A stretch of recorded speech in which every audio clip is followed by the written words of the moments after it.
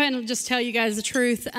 Everybody who usually preaches here uses that little fancy mic, but with the humidity outside, if I put that thing in my hair, they are never going to get that microphone back. So you're going to have to just be okay with my handheld today.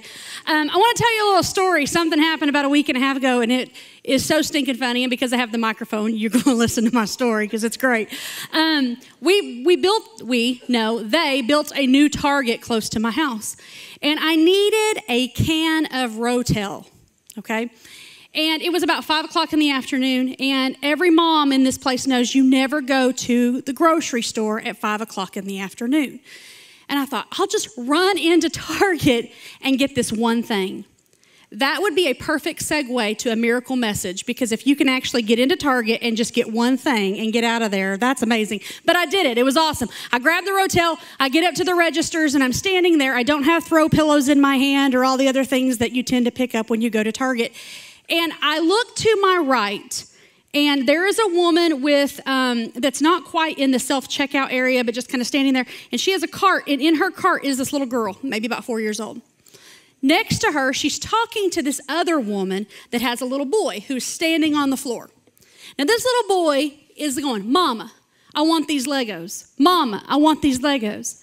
And she looks to him and she says, "No." He proceeds to throw the Legos, throw himself on the ground, and I have never seen anything like this in my life, and starts kicking and screaming. I was waiting for him to foam at the mouth. I didn't know what was going to happen. And he's kicking so hard, he's kicking in a circle. And I'm an avid people watcher, so I'm just like, and there's enough people in line in front of me, so I'm watching the show. And mom just kind of turns her back, and she just keeps talking to this lady. And so the boy gets louder. So mom gets louder, and the boy gets even louder. And mom is now screaming at this woman. And finally, she looks down at him.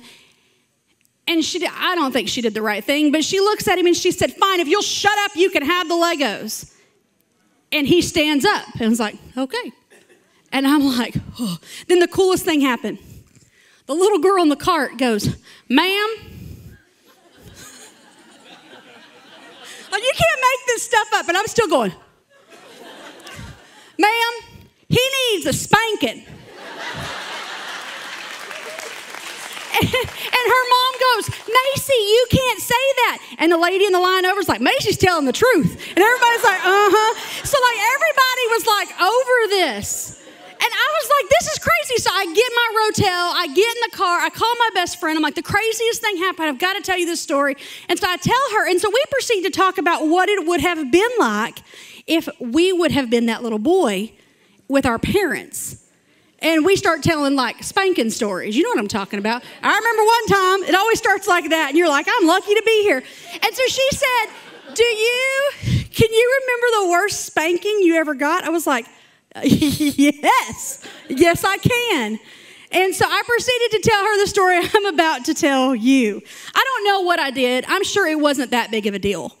But my dad said, "Get in there and bend over the bed," which I don't know how y'all do it. That's how we did it. So he'd come in there. Now, my dad is a very tall man, and he would come in and he'd pull his belt off and catch it in the same hand. The fear of God hits a child when a dad does that. Pow, you know? And you're just like, this is how it ends. And so I'm just looking at him, and I don't know that he did this all the time, but this particular moment, he said, "Amber, do you know why we spank you?" He has a belt in his hand, and he's like, what do you say? Like, what is the answer to get him to just go away? Right? So I'm just like, no, yes, I'm not. Mom, hi, like, I don't know, yes, maybe. And so he looks at me and he said, "Honey, we don't spank you because we hate you. We spank you because we love you." And then I did the dumbest thing any child in America has ever done in the history of children.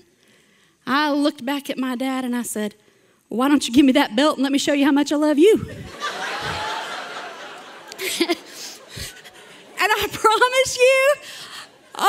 promise you that if it wasn't for the grace of God and my mama being at home that day, I would not be standing here telling this story. Like, y'all would have to hear about it. That's how she died that day. on her gravestone, here lies a girl who said the dumbest thing, right? So regardless of how you discipline, whether it's spankings, like at our house, we didn't call it spankings, we called it whoopings, okay? So whether you get a spanking or you get a whooping or you get grounded, as we grew up and I have teenagers, they would be like, just spank us, just don't take our cell phone. Just don't take the keys. It's like, yeah, we have control, right? So regardless of how you discipline, timeout, grounding, whatever, discipline is biblical and it's necessary. Scripture says in Hebrews 12:10, for the Lord disciplines and corrects those who he loves, and he punishes every son whom he receives and welcomes to his heart. We have all, everybody in here, has been recipients of discipline somewhere in our life. Sometimes it's because you deserved it, probably most of the time. And then there's been those few times that you were just like caught in the line of fire and you're like, what? How did I get here? What just happened? And you're like, everybody's getting a spanking. It's like, okay, whatever. And then we all can think of some time where we deserved discipline and we didn't get it. How many of you guys can remember a place? I'm not talking about you didn't get busted, like you didn't get caught. I'm talking about you did get caught and you could get a spanking from your parent. You could have got fired from your job. You could have got a ticket. How many of you guys can remember a place where you could have been disciplined and then you didn't? All right. Today we're finishing out Pastor Randy's series on Pardon the Interruption. My message title is Unmerited Mercy. Mercy is a tough one. People don't always know what that means, and they often confuse it with grace. So my first point that I want to give you today is grace is getting something you don't deserve, and mercy is not getting what you do deserve. Let me say that one more time. Grace is getting something you don't deserve, and mercy is not getting what you do deserve. Max Lucado says, the difference between mercy and grace, mercy gave the prodigal son a second chance. Grace gave him the feast. One of the most amazing narratives in Scripture about mercy is a guy by the name of Barabbas. Most people don't even know who that is. They're like, I've never even heard that name. Or if you have, it's been like on a Good Friday sermon or an Easter sermon, because he's shortly in the story of Jesus' journey to the cross. And when we hear about it, we hear that, he's brought out and we don't like who he is, but then we kind of take our focus off of Barabbas and we look back to Jesus because he died on the cross, and it's wonderful. But I think we need to understand a little bit more about who Barabbas was. All four of the Gospels give account to who this man was, and they call him a condemned murderer, a notorious robber, a rebel, a leader of an insurrection. So what does that look like? What a leader of an insurrection? That is equivalent to what we would call a Muslim extremist, an ISIS terrorist. This dude was a bad dude. He killed people. He destroyed them. He would have been the one that would have walked into a subway with a bomb strapped to himself, ready to take people out. He's the one that was driving a flatbed truck in New York last month. Are you following me? This is not a good guy. He was horrible. And Scripture says that he was known throughout the land for what he did. And, it doesn't talk about where he came from or what his upbringing was like or if he had daddy issues or whatever. It just said he was a bad guy. But he was caught.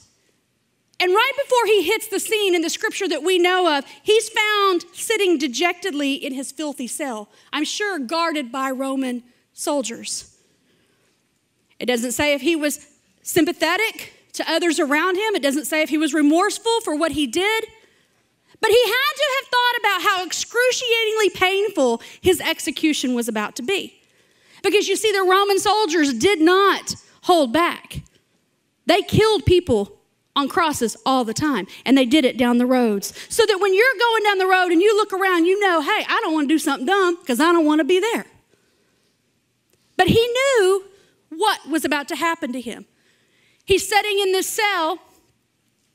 He had to have been thinking about what was coming.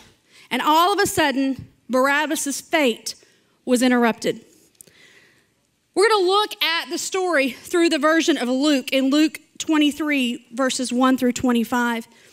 What you got here is you've got all these religious leaders and the whole assembly. They come before Pilate, and they're like, look, we need you to do something about Jesus.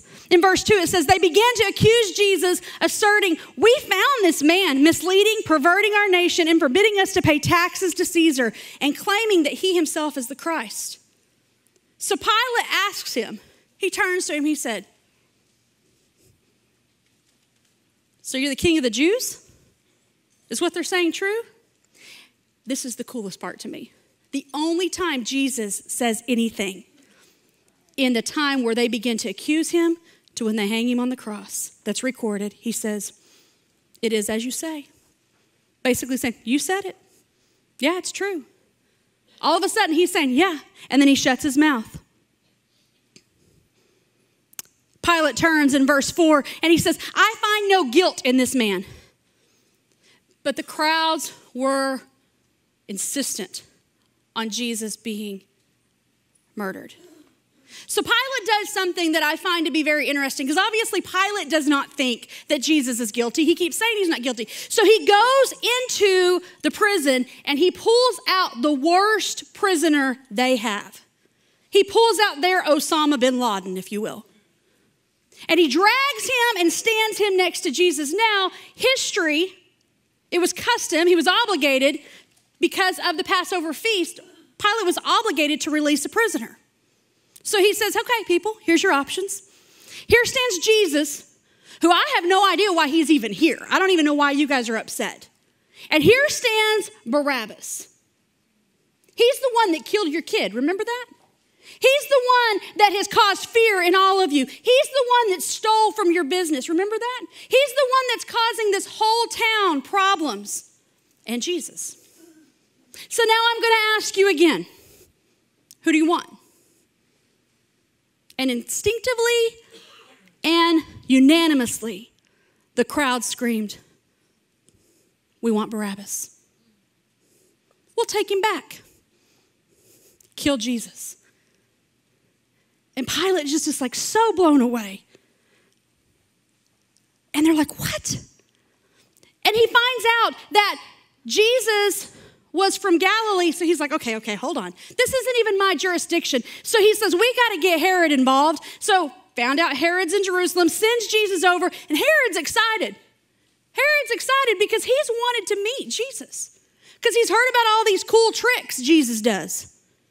And he wants Jesus to perform for him. I'm going to stop right there and I want to address this for a second. I think that's the problem that we have in the North American church. I think too many of us want Jesus to perform for us. Can you do this? Can you make this work? But we don't see it as anything more than perform. So here he is, he says perform. And Jesus, he begins to ask Jesus questions. They begin to question him and begin to make fun of him and mock him. And the scripture says that Jesus remains silent. So finally, Herod puts a robe on him and sends him back over to Pilate. And we catch up in verse 13. Pilate summoned the chief priests and the rulers and the people. And he said to them, you brought this man before me as one who corrupts and incites the people to rebellion. After examining him before you, I have found no guilt in this man regarding the charges which you make against him. No, nor does Herod, for he sent him back to us, and indeed, he has done nothing to deserve this death. Therefore, I will punish him, I'll teach him a lesson, and I'll release him.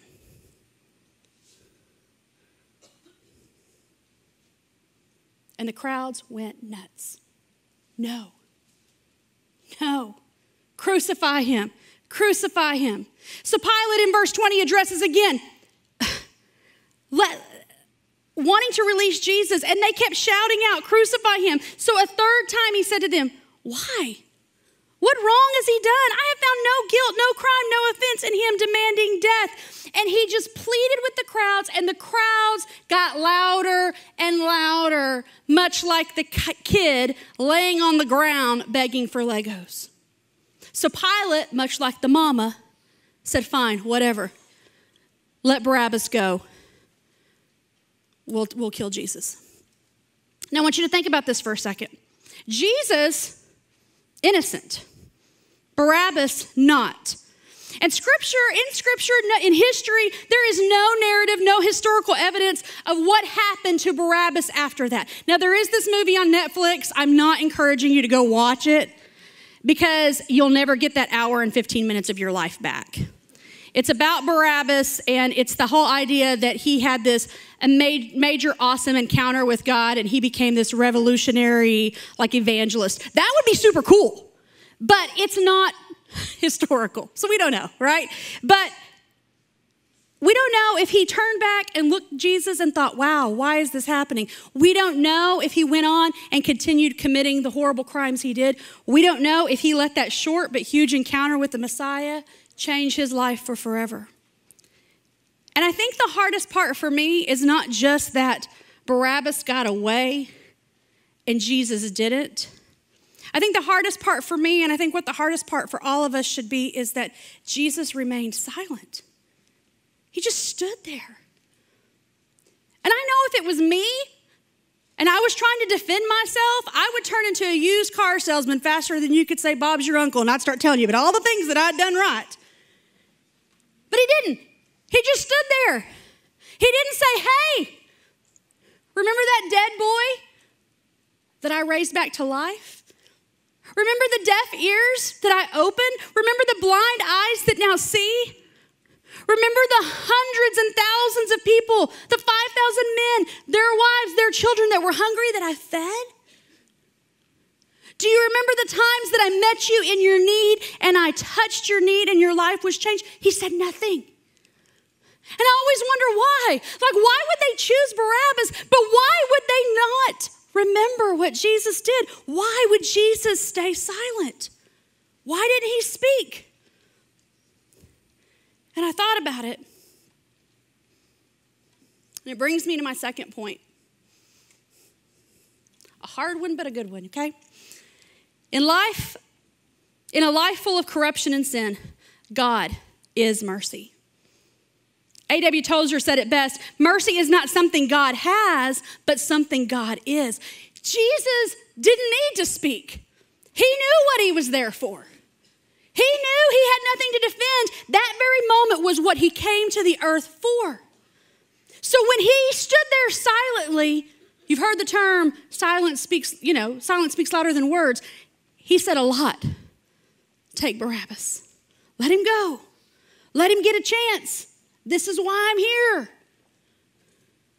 Judah Smith spoke about this, and you just can't outdo this. He says, for Jesus knew that the Father would have to treat Jesus like Barabbas so he could treat Barabbas like Jesus. Sorry.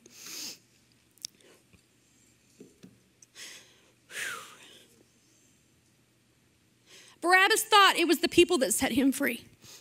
It was the love of God. It was the love of a heavenly Father that said, look, you're a mess. And I think this is the moment where we all have to really look at ourselves and go, wait a minute. I'm Barabbas. You are Barabbas. It wasn't just Barabbas represented on that platform that day. It was you. It was me. And maybe we don't have a rap sheet like he does. But we all, and hear me on this, whether you're watching online or you're sitting in this sanctuary, every single one of us has junk.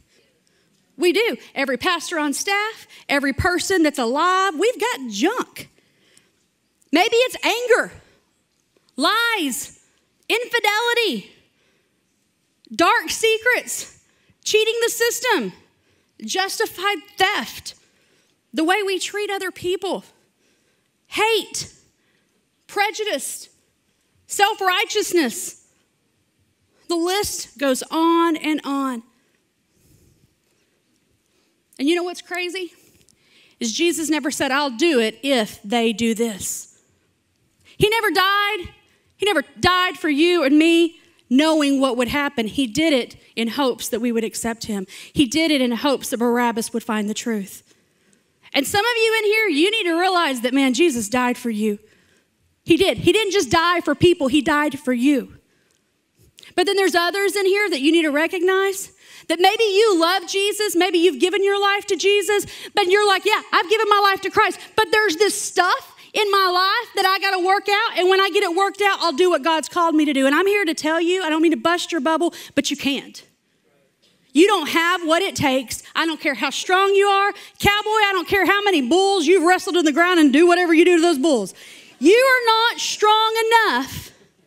You don't have what it takes. You don't have the power. You don't have the skill. You will fail time and time and time again as long as you're trying to fix yourself. You don't have what it takes. You can oppress it and hope it goes away. You can justify that everyone has secrets and issues and hope that it just gets better. But Jesus didn't stand on the platform that day just for your salvation. He stood on the platform that day for everything you've ever done, everything that you ever will do, every fear, every addiction, every heartache, every brokenness, every loneliness, every abandonment issue. He stood there for all those things so that you and I would not have to fix it ourselves.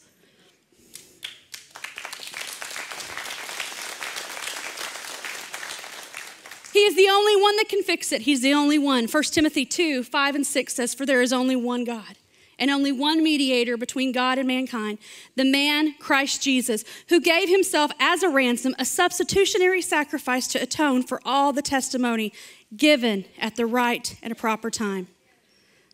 My third point, and my absolute favorite point.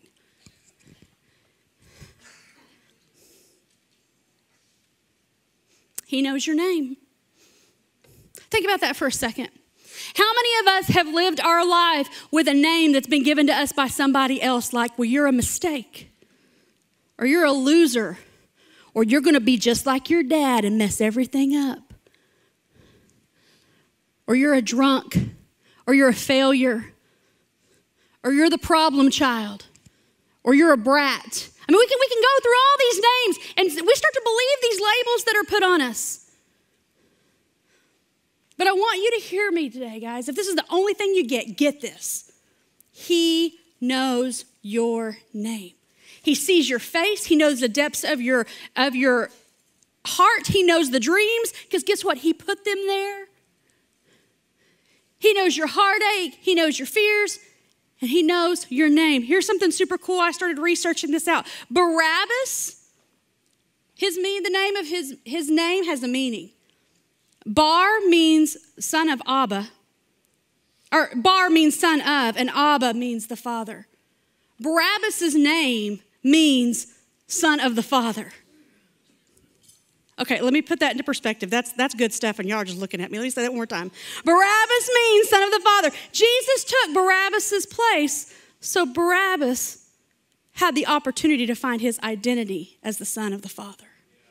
Jesus took your place. He took my place so that we could be children of God.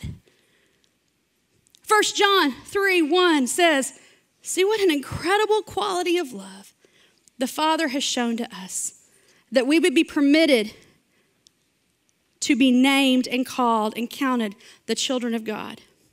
And so we are. For this reason, the world does not know us, because it did not know him." I want to talk to you guys real quick about something. I think far too often, especially in the world we live in, we try to find our identity in what we can do. Well, I've accomplished this in ministry, or I've got this many degrees, or I've done this, or my wife is prettier than your wife, or whatever. And we look for ways to prove that we have it, but at the end of the day, we have to stop and look and go, I only have what I have because of who God is. And he loves me at my darkest point as much as he loves me at my best point. So I want you to bow your heads all across this room.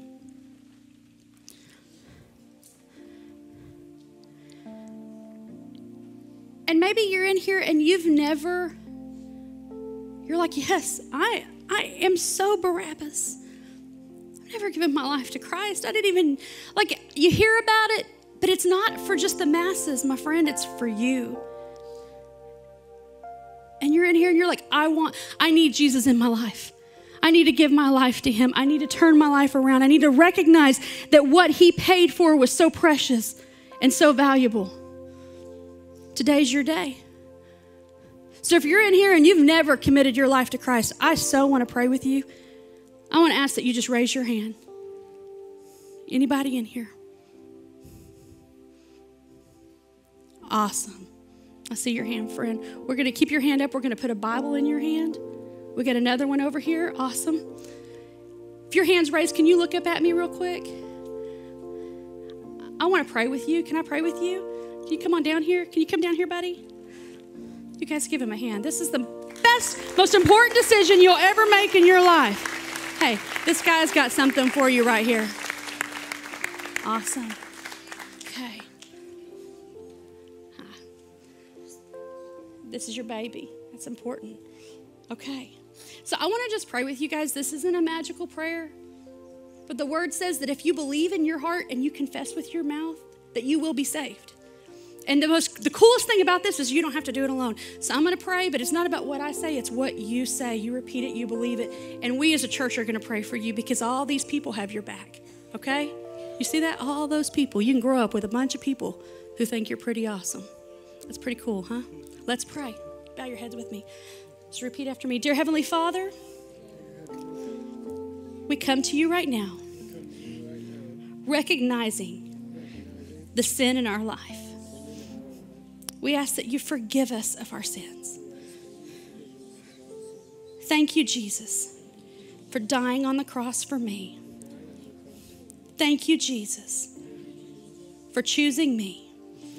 I ask that you forgive me, cleanse my heart, renew my mind, and Lord, help me to continue to follow after and pursue you. I give my life to you today. Today, my life changes. In your precious name, amen. Hey, welcome to the family of God. These awesome ladies over here want to pray with you if you'll go over here to them. Now, I want to talk to all of you guys. See, because we all have junk. And I think sometimes we do try to fix it on our own. Well, man, I want to get involved at church, but there's this stuff. Listen, if you're here, every eye open, everybody looking around, and you're like, yeah, I love Jesus with my whole heart, but there's this thing. It might be a big, big thing. It might just be a little thing, but there's this thing. And you're like, I need to give it all to him. I need to let him take what he paid for and be free in the fullness of who he is. I'm going to ask you to stand to your feet. Go ahead. I'm standing. Yeah, if I'm the only one standing, that's fine. I'm the only one with issues. And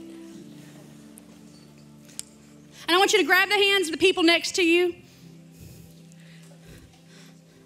Because I'm going to tell you something. The hands of the people you're sitting next to, these are your family and friends. But this church is full of people who are doing life the way you're doing life. You do not have to do life alone. And when you're struggling, when you're walking through things, when marriage is hard, when finances aren't right, when you don't know what to do with your kids, don't try to figure it out by yourself.